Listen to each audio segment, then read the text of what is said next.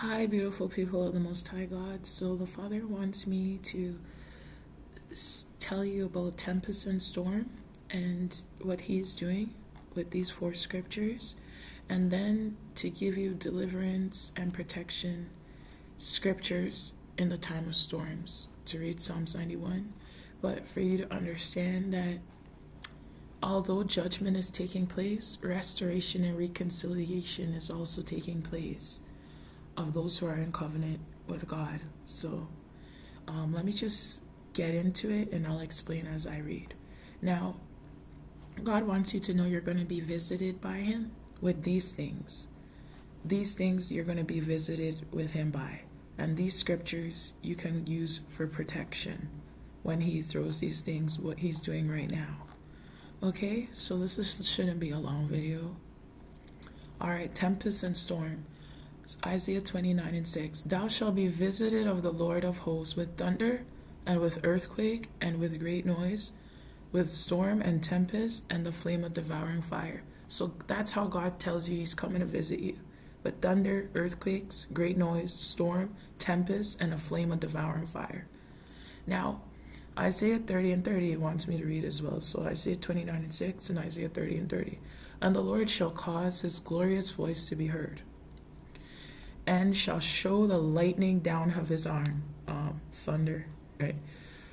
With the indignation of His anger, and with the flame of devouring fire, and the flame of devouring fire, right? With scattering, so here He tells you with scattering and tempest, tells us about the tempest here, with storm and with tempest, but this one tells us with scattering and tempest and hailstones. So this is how we're going to be visited by God for us sinning against Him. With Isaiah 29:6 and Isaiah 30:30, and He wants you to know that. Then He wants me to read Romans 9:28 and Acts 13:41, and then deliverance and protection prayers. Scriptures that you need in the time of His storms, in the time of His tempest, in the time of His flaming devouring fire. All right? Because He'll have mercy on who He'll have mercy on. Now, Romans 9:28. For He will finish the work and cut it short in righteousness, because a short work will the Lord make upon the earth. So, the restoration, the reconciliation, and judgment, this stuff is going to be quick. Quicker than you ever imagined. Acts 13:41. Behold, ye despisers, and wonder and perish, for I work a work in your days, a work which you shall in no wise believe, though a man declare it unto you. So God's saying, this work He's doing, even some people are in no wise going to believe it, even if somebody tells them. Now, here are the deliverance and protection in the times of storm, and the times of tempest, and the times of hailstones, and in the times of God's indignation of His anger. He wants you to have these prayers so you can be protected. Read Psalms 91.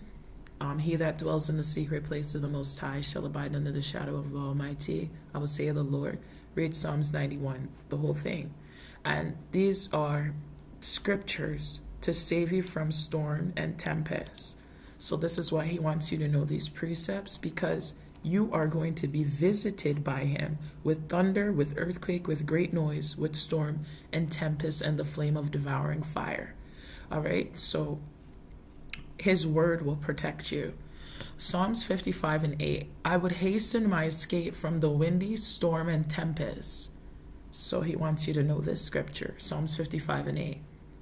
I would hasten my escape from the windy storm and tempest. Isaiah 25:4.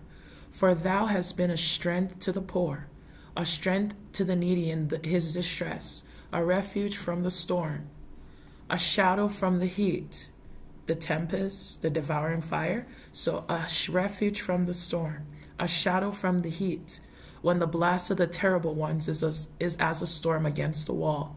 God wants you to know these scriptures for in your time of deliverance and protection, and in your time in protection from the times of storms and tempests, because that is how you're going to be visited by Him.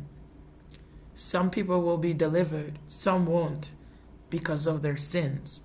Wisdom of Solomon 5:16. Therefore shall they receive a glorious kingdom and a beautiful crown from the Lord's hand, for with His right hand shall he cover them. You can ask God, with your right hand cover me, and with his arm shall he protect them. You can use this, he said, for with his right hand shall he cover them, and with his arm shall he protect them. Psalm 17:8. Keep me as the apple of thy eye, hide me under the shadow of thy wings. Psalm 61:4. I will abide in thy tabernacle forever. I will trust in the covert of thy wings. Selah. Psalm 61:4. So these are all good scriptures in the time of tempest, the time of storm, because this is how you're, and hailstones and devouring fire, because this is how you're going to be visited by the Most High God. Psalms 91:4. He shall cover thee with his feathers, and under his wings shalt thou trust. His truth shall be thy shield and buckler.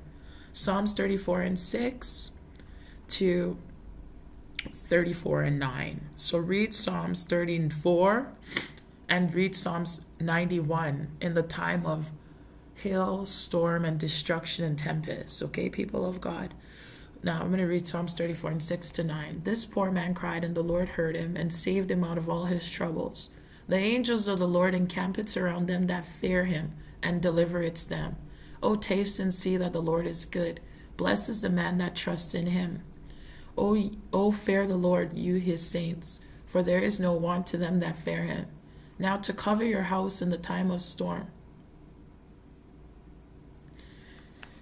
Except the Lord build the house, they labor in vain that build it. Except the Lord keep the city, the watchman watches, but in vain. So ask God, Father, keep this house, because except you keep this house, the watchman watch in vain. And cover your house in Psalms 91:1. He that dwells in the secret place of the Most High shall abide under the shadow of the Almighty. So God wants you to know precepts and prayers of deliverance and protection in the time of storms, the time of tempest, and the time of trouble. Stay blessed, beautiful people, and I hope this helped you.